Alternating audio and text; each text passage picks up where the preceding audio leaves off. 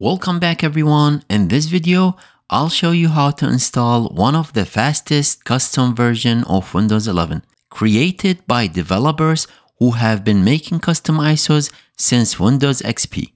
It's completely safe and much faster than other custom ISOs like Atlas and Review OS.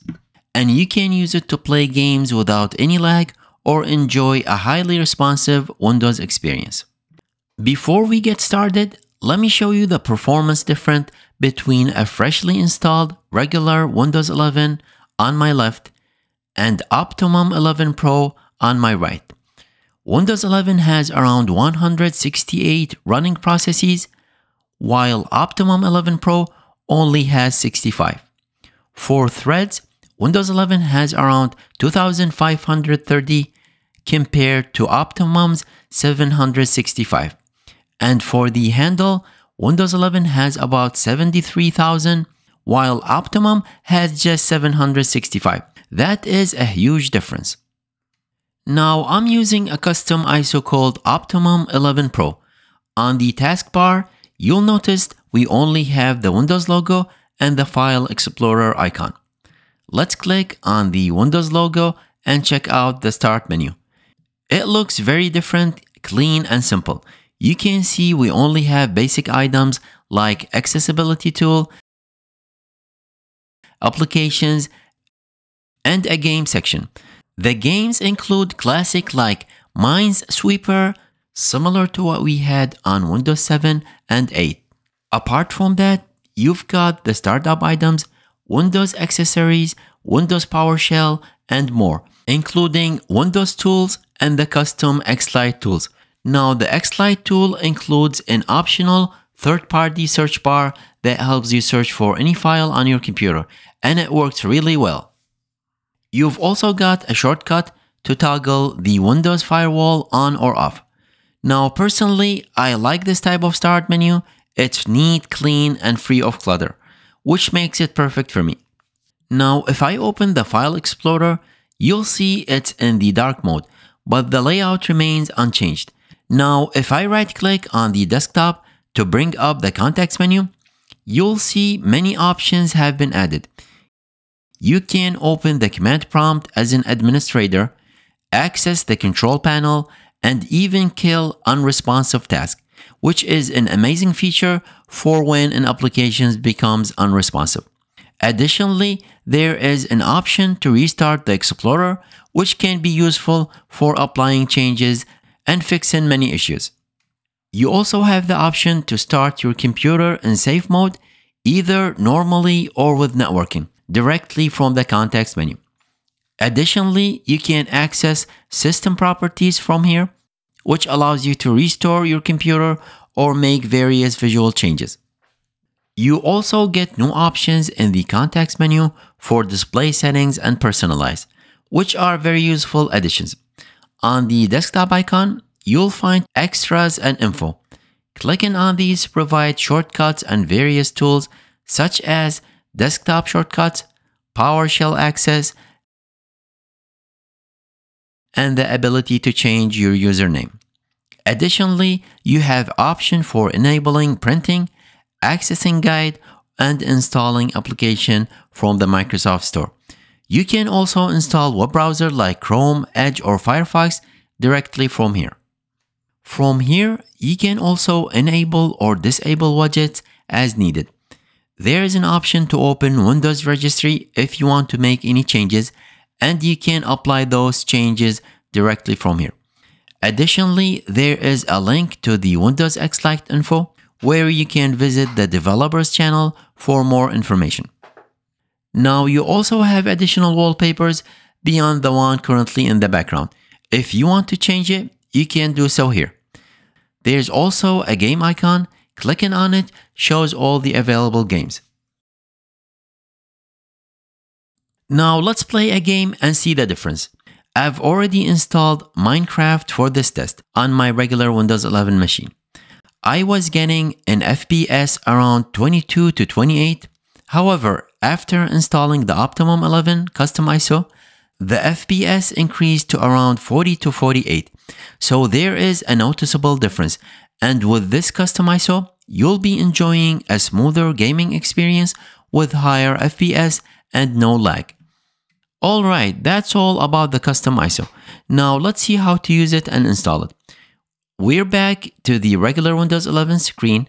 Now to create the custom Windows 11 ISO, let's open your browser and let's visit this Windows X Lite website. I left the link in the descriptions. Now they have created this custom ISO for those with lower end PCs or anyone looking for a best performance and gaming experience. Now if you want to learn more, you can read more about it on their website. Scroll to the very bottom of the page and find the download link. Click on it and you'll be taken to the Mediafire page. From here, let's click on the download to start the process. The file is around 3 GB, so it might take some time.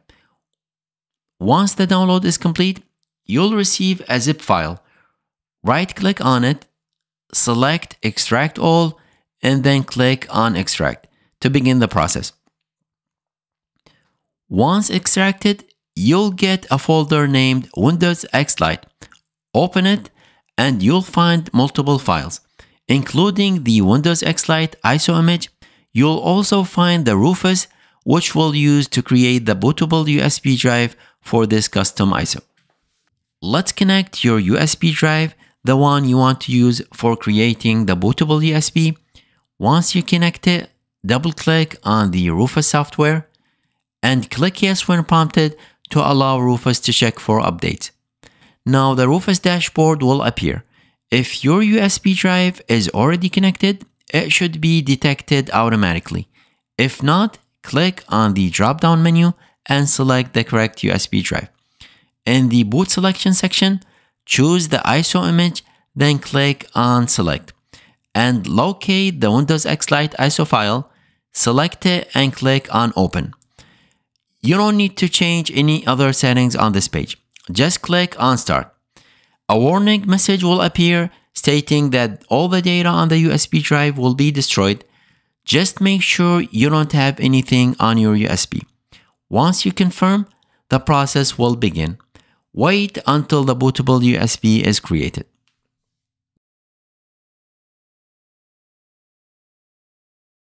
Alright, the bootable USB has been created.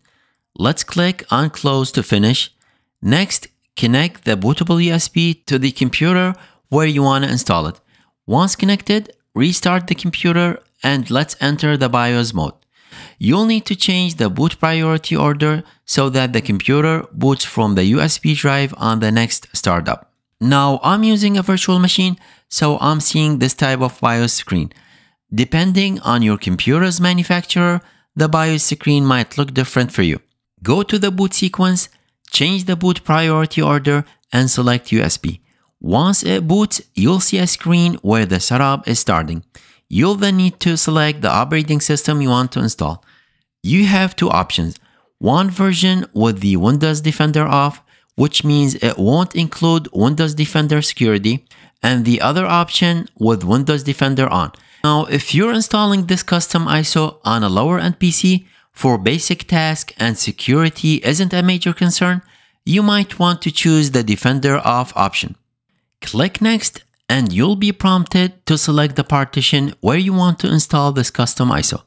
If you've backed up your data, you can choose the partition where your previous Windows installation was and delete it to install a fresh copy of Optimum 11. If you haven't backed it up, you should either back it up first or select the same partition as your previous Windows and process without deleting it.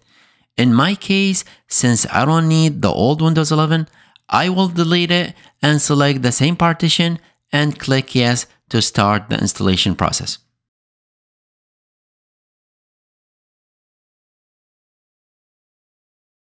And finally, Optimum 11 Pro has been installed. The first thing I want to show you is the disk usage. If I open File Explorer and right-click on my C drive, then go to Properties, you'll see that only 5.51 GB has been used. This is a significant difference compared to the regular Windows 11, which uses around 11 to 12 GB. It's really fast and responsive, making it an excellent choice for gaming or low-end PCs and laptops. I hope you found this information useful. Don't forget to like and subscribe for more content like this. Bye for now.